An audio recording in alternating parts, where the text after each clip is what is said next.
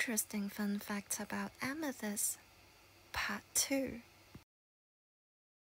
Do you know where does amethyst come from? Have a guess. Are they space rock fall from the sky? Woohoo! Or is a magic stone created by fairies who love purple?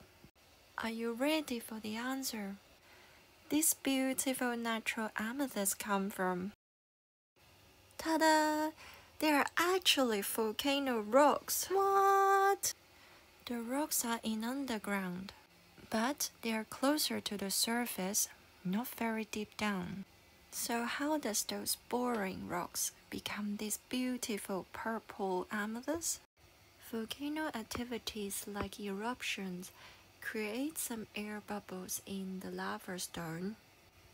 Over time, silica-rich water, just like those underground water full of minerals, seep into this hollow little space.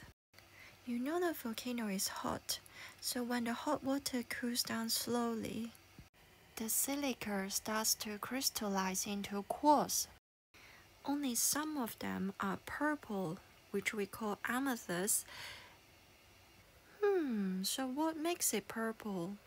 Apparently, tiny amounts of iron sneaks into the crystal structure when it grows. It's like a special gas that changed the whole vibe of the party. It's only 40 parts per million. Plus some natural radiation in the surrounding. It interacts with the iron. Here you go, some gorgeous amethyst. If you want more crystal fun facts, like this video and subscribe to my channel. Check out my shop link down below. I will see you all next time. Bye now.